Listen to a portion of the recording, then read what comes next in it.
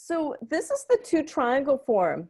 And if I'm going to go straight to the last page, just so you could look at the two triangles. So we've done a lot of work with really identifying the triangle of conflict in a way that is easy for people to learn the triangle of conflict. I know for myself, it took me about a year to be able to really work the triangles well. And it mostly was because it took me time to understand the difference between adaptive feeling and maladaptive feeling and inhibitory feelings. I really had to understand the flow of those feelings. And so with adaptive feelings, right here, you know, that is when you're able to experience and hopefully express an adaptive feeling, a feeling that is going to connect you with adaptive behaviors.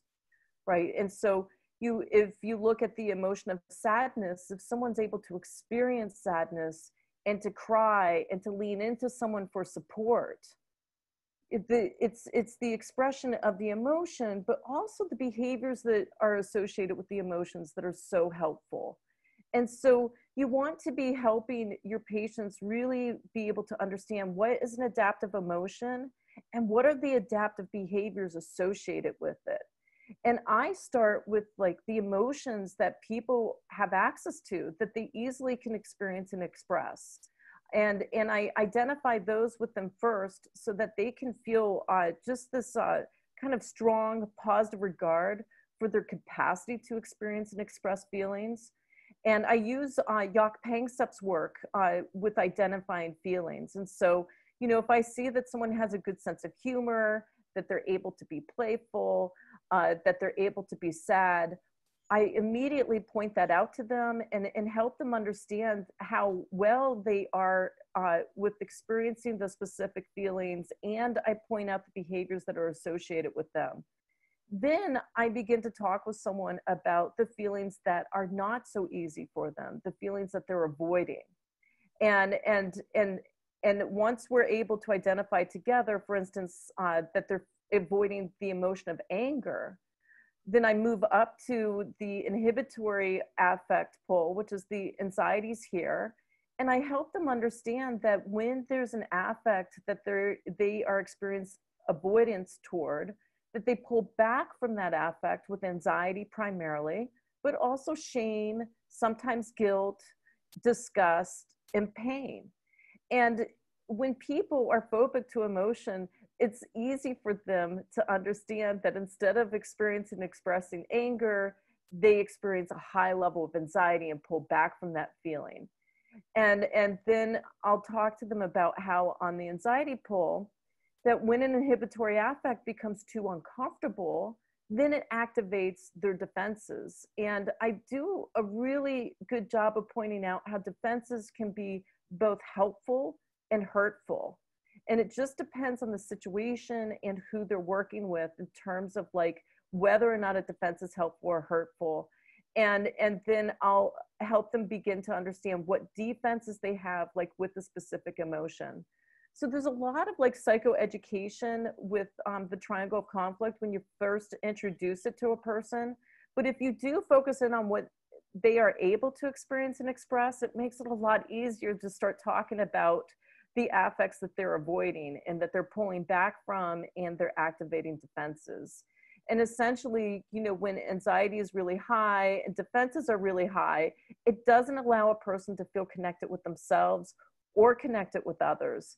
And then that's when we shift to the triangle person, right?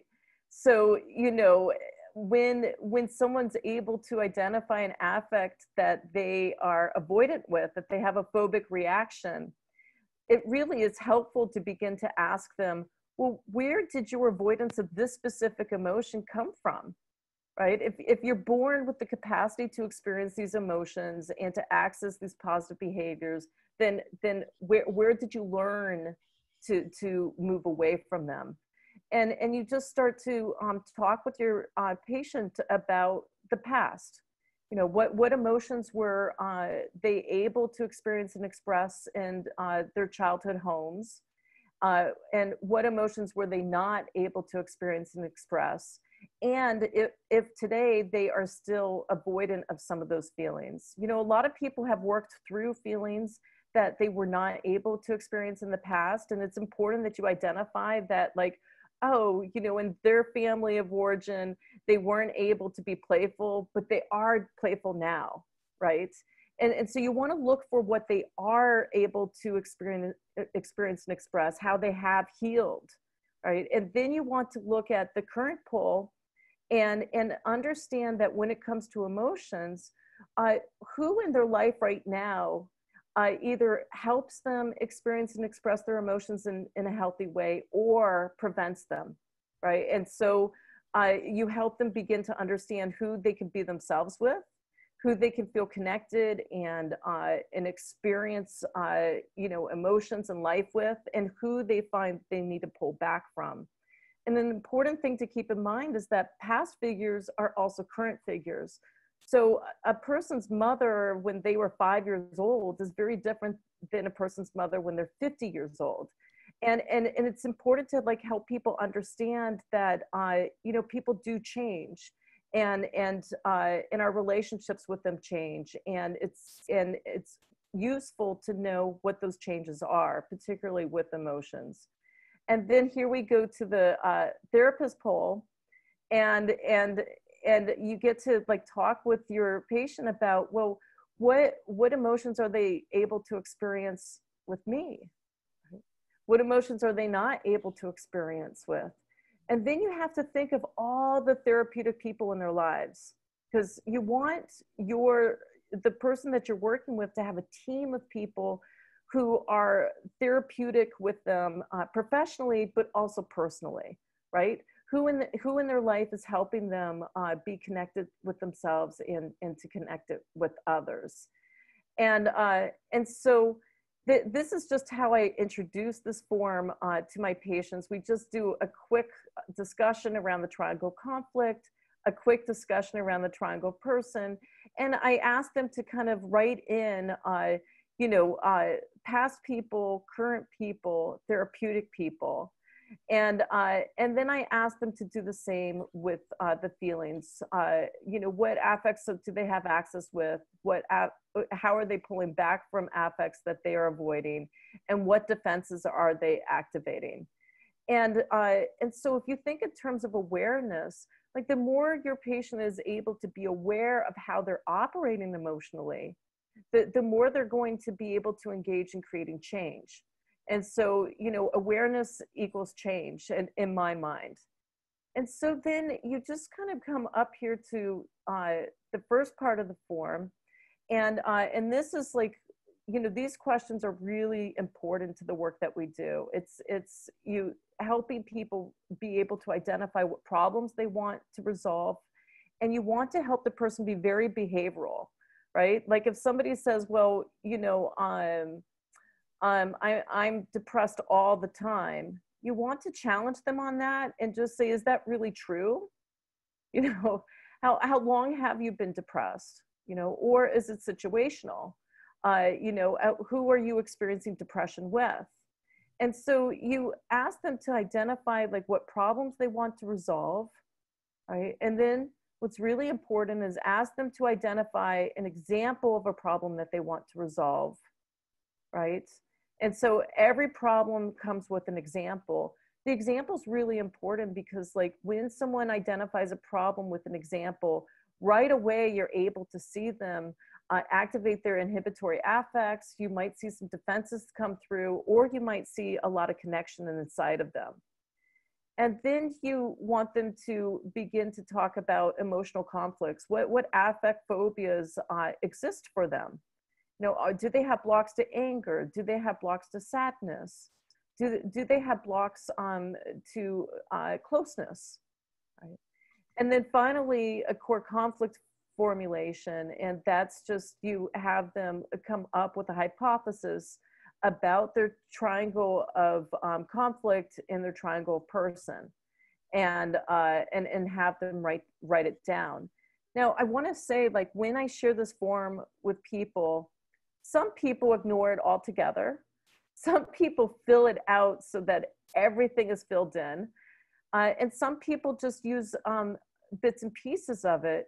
And I'm okay with that. I feel like the forum is more of a guide for them to just begin to be thinking about identifying their problems, coming up with examples of their problems, knowing like what their emotional conflicts are, what their core conflicts are, and to get a better sense of their triangle person and triangle of conflict. And so, just this last week when I had somebody who was really stuck on the defensive pole with a lot of like obsessive compulsive features, what I kept on doing over and over again is just helping them see how they were being obsessive, how they were being compulsive, and how when they were being that way, they weren't experiencing connection inside them and they weren't able to experience connection with me. And by gently pointing that out and just helping them see, painting a picture that allowed that person to really get in touch with a deep-seated grief that came from the past, right? And then they were able to connect it to grief that they were experiencing in the present time. And so it was like my ability to just notice that they were in a defended position and to help them engage in that awareness, help them just get more connected with themselves and have like an emotional breakthrough. And so, for me, especially during the pandemic, when I'm working primarily on Zoom, this forum, it just helps me keep track of where people are on a week-to-week basis or a month-to-month basis. But it's also something that I know that they could take home with them and they can work on their own, especially if they're feeling stuck. It seems rich because I'm someone who I'm trying to move more and more into emotion-focused therapy and quite intrigued and curious by this model. My home-based model is acceptance and commitment therapy, which I feel like is a nice, amazing model, isn't it? Yeah. So I feel like this is just rich. I'm just so excited. I feel like this is just rich with possibility and potential, and I'm honing in on, I'm curious. I really like this question. It says, what feeling would be constructive? I just really am eager to begin asking that question. I've never asked that question. It seems like a guiding kind of question. If someone would ask me that, if I was in a dysregulated state, and if someone asked me that, that would be so grounding, I think, to be asked that question. It changed everything for me. Just asking someone, is this emotion constructive or destructive?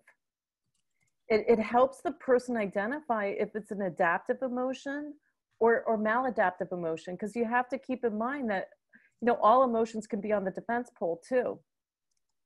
And something that I learned from Happy Davenlu is just asking someone whether or not they're being emotionally honest with themselves.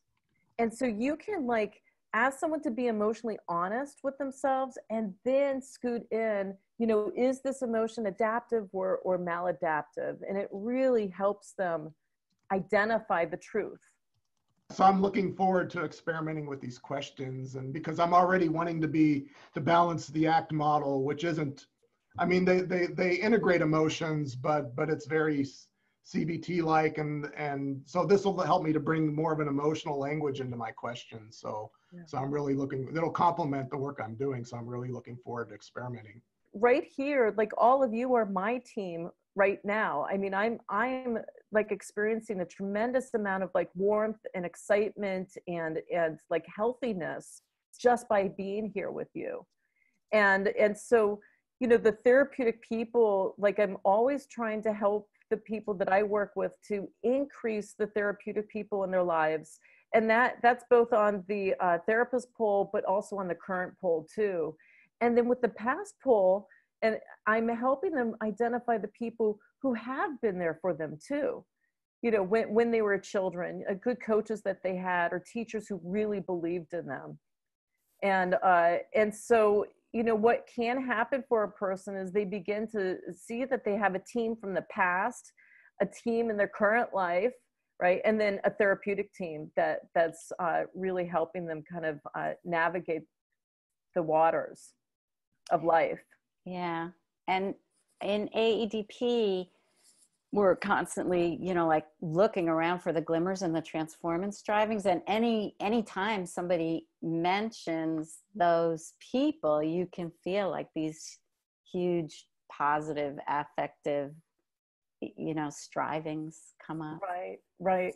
And I'm so glad that you mentioned that, Judy, because when that happens for someone, it's really important that you ask them, how are they experiencing that positive affect in their body?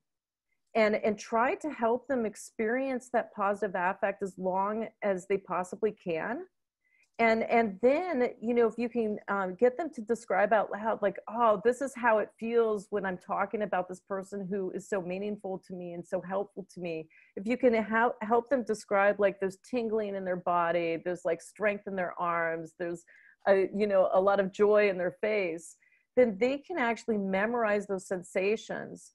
And after a session, they can think of that person, try to connect with those sensations again, and really work on internalizing that person in their lives so that they are holding that person, you know, within them without thought down the road. It's like that person can become a part of them. Kristin, I'm wondering if some people, you know, depending on where they are in the scale, the spectrum of resistant to fragile, you know, a lot of the resistant folks don't have access to their body, you know, and they're like, I don't know. Yeah. Are you feeling? I don't know. So, you know, it's great to go into all this detail, but like, you know, you're met with like blank stares. You know, any thoughts on how to kind of get them beyond that? Because that's hard. Yeah, I'd be curious to see what other people do. You know, I tend to be very gentle with the I don't know.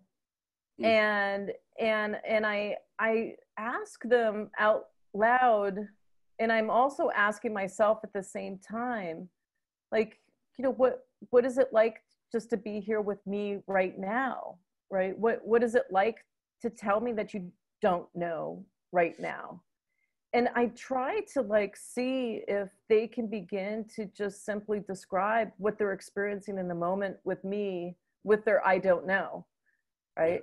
And then I'll, you know, if they're able to talk about that and to describe what it's like to just be in a place of I don't know with me, then I kind of like circle back and say, so a part of you does know. Like, you know what it's like to be here with me right now. You are able to describe that in detail. And so we have to give you credit for knowing more than you thought you knew, right? Because I mean, I know that a lot of people are cut off from their emotions. They're not able to identify it. But sometimes, like within the therapeutic relationship, they could talk about just what it's like being in the room with me. And then I go out of my way to validate the fact that they know a lot more than they realize. And I believe that. You know, I think that we don't, at least here in the United States, we don't live in a culture where people are really identifying like what they truly are experiencing in the moment. They're able to like say the right things socially, right? How are you? I'm fine. But, you know, I notice if someone asks me how I am and I say, well, I'm a little bit sad today and I had a rough morning, most people tend to shy away from me when I give too much detail. So, you know, culturally, you know, we just haven't been trained to really identify how we're doing. And so it takes some time to do that. And Jonathan, I heard you say yes. And so do you have something that you want to share? I think some of our previous therapist stars, we had Michael Alpert on and Rob Naborski, and they're so expert at doing this, of slowing it right down, of purposely misattuning. If the person is very, I don't know, doing what you're doing, Kristin, saying, well, like, it sounds like you've given evidence there that lots of things you do know, and yeah, you explained it so well to me, and I really understand it. So you're getting the connection with the person, amplifying it, maybe from a very depressed, unplugged place to a connected, and I really understand. I hear what you're saying is this, and Michael Alpert also in his videos with clients, he asked people to go watch the videos, and I would do the same. I'd ask the clients to go back and watch the videos and look for any times where they might, you know, bite their thumb or chew on their inner cheek, or or scratch themselves and say, okay, well, have a look and see if there's times where you're holding yourself back, when your body's saying, I know that I'm feeling an emotion coming up, that I'm feeling anxiety. And have a look, and maybe next time we can look at the clip together and see if you can identify where your body really wants to talk, but you're holding yourself back. Yeah, that's a fantastic reminder. Like when people do look at videotapes of their psychotherapy, it's so important for them to pay attention to like what they are experiencing nonverbally, right? And to be open that their nonverbals have a lot of information that can help them understand how they're feeling. One other technique that I do is when someone says, I don't know, I will often say is like something like, oh, you know, that's really too bad that you haven't learned how to pay attention to yourself. Okay. And I wonder where you learned that from. And that puts us on the triangle of person. Yeah. I wonder where you learned your I don't know. Who wasn't paying attention to you? Who wasn't listening to you? Who wasn't hearing you? Are you curious about what you'd like? Would you like to know what you're feeling? Yeah. I love that. Yeah. Because that's like, are you motivated to learn? Right? Are you? Isn't one of the reasons? Isn't one of the reasons you're here is to learn about yourself and have a better connection with yourself and more understanding of yourself? Yeah. So are you curious? The other thing I will do is just point out, gosh, this is pretty much straight Davenlu too, but gosh, if you don't know, we're not going to be able to go anywhere, right? We're going to just be stuck. We're not going to be able to move any place. Yeah. Yeah. I want to go back to something that came up to me when you guys were talking about questioning whether this an affect is adaptive or unadaptive. I think there was a sort of constructive or destructive, helpful or hurtful. Yeah. Right. There's sort of an implication there that we can choose our feelings. Mm-hmm. And one of the things I don't like sometimes about cognitive behavioral therapy is, as Paul Wachtel says, it's a way we try and talk our patients out of their feelings. And that's a misalliance with ourselves. So I'm a little concerned if you would ask somebody, would you like to be feeling this or not like to be feeling this? Is this a helpful feeling or not a helpful feeling that might contribute to this idea of you can choose your feelings or you should choose your feelings, or you, a good person would be able to choose their feelings. And I'm wondering if you run up against that, and if so, how do you deal with that? Yeah, you know, I think that I do a really good job of helping people understand that, you know, with feelings is to experience the feeling and or express the feeling. And so it's all about internal experience. And so it's more like with curiosity, like if you're experiencing sadness right now with me, right? Do you find that sadness to be helpful to you? Right? Or do you find it to be hurtful? So for instance, if somebody is angry at another person and they're crying and they're feeling sad, but not angry, right? It's helpful to ask, like, is this sadness helpful to you right now? Is the sadness, you know, helping you? And I'm shocked by how easily people could say, like, well, no, I've cried about this person 1,000 times and it's gotten me nowhere, right? And then that would be the moment that perhaps the sadness isn't helpful in that moment, you know, and that they need to, you know, be open to experiencing other feelings toward that person. So, you know, in my world, it's all about complex feelings. It's like, you know, can someone experience closeness and sadness and anger and rage toward a specific person? And I really pay attention to when they're only experiencing one emotion toward a person versus all emotions. Because typically in a healthy relationship, you have access to all emotions, you know, sometimes throughout the day or throughout the week or throughout the month. So it's not about like picking the right emotion. It's more about like, what are you experiencing inside? And is this emotion helpful to you at this moment? So, hey, Kristin, I have a question. Yeah. Because I'm thinking of our former speaker when you had Hillary on, Yeah, from Hillary. the Yeah. ADP model, Yeah. and she had her own triangle. Yeah. And so far my mindset now, or since then, has been that she talked about accessing core emotions. Yeah. So, and I thought sadness was a core emotion. And so now I'm hearing you saying that sometimes accessing a core emotion is not always helpful. Is that what you're saying? Oh, yeah. So great question, So Michael. You just have to keep in mind that all emotions can be helpful, right? And all emotions can be hurtful. It really depends on the circumstance and the person in that moment, right? So, if I'm angry at someone and I'm crying over them, then sadness is not my core emotion. It's the anger is my core emotion with that specific person, right? But I'm avoidant of anger, and so therefore, I'm pulling back and I'm experiencing the sadness instead. So, and I think that reading Hillary's book is really important, and we'll be sure to put out a link for her book in the next email that you receive for the August meeting. And then I also want to go back to Bruce, and you had mentioned the Davenlu technique, and can you just remind me out loud, Bruce, what you said, because I thought there was something important for us to would you like to know what you're feeling? Are you curious about that feeling? Yeah. Yeah. Would you like to have more awareness of your feeling? Right. Another more heavier intervention when someone, well, I don't know if I want to share this or not, but sometimes you can say to someone, I'm not feeling anything. Well, we only, the only time we don't feel anything is when we're dead. I think that can be a little heavy with people sometimes, but just, would you like to know? Right. Are you curious about it?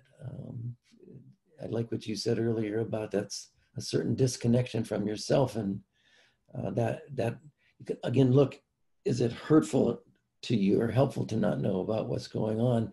One thing I say to people sometimes is, if we don't know how to use our legs, we're going to have trouble walking. Mm-hmm. If we don't know how to manage our emotional life, we're going to have trouble living and knowing who we are and what we want and so on. That's beautiful. And yeah. I don't think it opens great doors for people, but at least it gives a little bit of insight. I think I want to say one other thing about my colleague from Ohio. By the way, Michael, I'm from Ohio too, so I live in California now. But to me, the question of honesty, if you're crying at someone you're angry at, that's certainly there's a certain way that's dishonest, or we think of that as sadness can be a core affect, but in this instance, it's a defense against another affect that the person is afraid of. So you want to really identify what the real affect is and help the person experience that, rather than. Thank you, Bruce, and thank you, Michael. And we have to begin to end today, but I think all of us ought to be grabbing Hillary Jacob Handel's book and reading more about affect. It's going to be so helpful to us. And Magna, that's a great book to recommend to physicians with physician self-care too. It's really easy to read and learn more. So now we're at the end. Thank you everyone for coming today, and we'll see you in August.